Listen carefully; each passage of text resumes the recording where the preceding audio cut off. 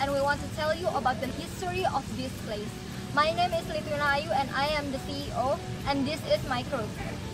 Hello, I'm Justika. My name is Teddy Kurnia. I'm Brentia Diningrum. I'm Stania Teresa.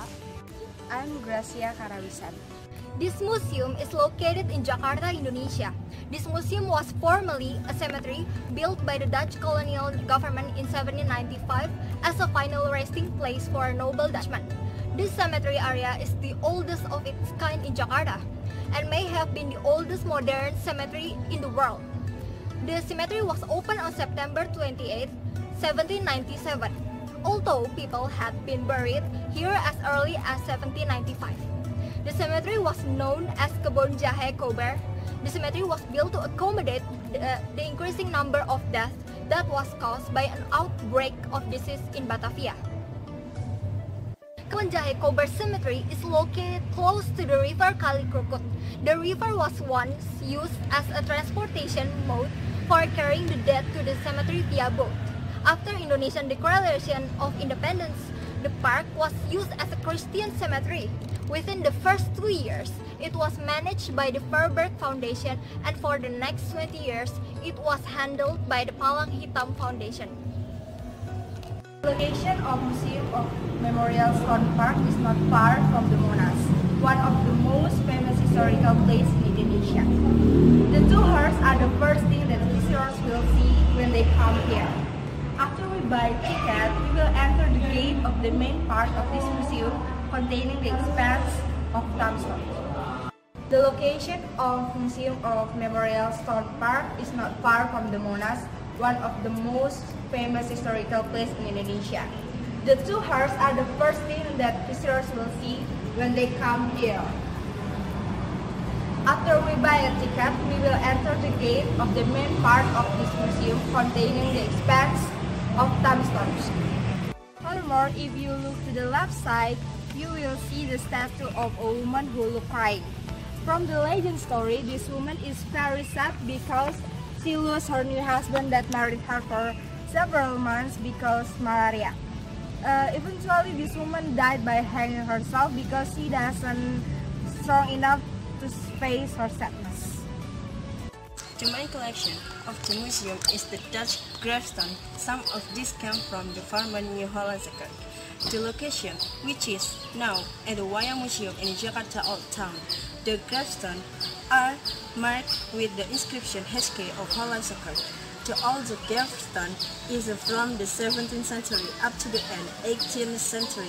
The style of the gravestone range from Japanese Hindi style, Neogothic, and Classical. The gravestones are arranged on the park-like setting. The Jerusalem main building in front of the cemetery is built in 1874.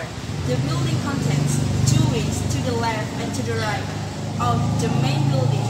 Each is used the entombed remains of males and females, and there are around 12 areas in the cemetery, starting from area A, B, C, D, E, F, G, H, I, and G.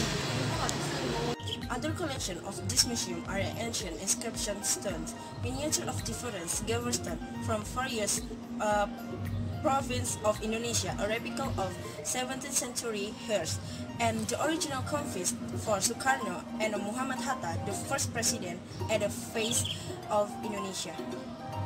Here, precisely in area I, there is a building called Bond House. This building is used as a storage of several bones that has to be relocated. This room is locked tight, so no one cannot enter this room for now. This room is originally a family tomb from A.J.W. Van Dolder. He is a scribe in Eastern Indonesia and also served as the chairman of the OC. Olivia died on 25 November 1914 and was laid to rest in Batavia. The remains of her grave are rather unimpressive, much more elegant and attractive in memorial. Commissioned by Sir Raffles in the Botanical Garden in Bogor, John Casper Leyden Stamstone. Her husband, Lieutenant Governor Raffles, made quite a name for himself. During the 5 years of the state worship in Java, he not only changed a large number of aspects of daily life.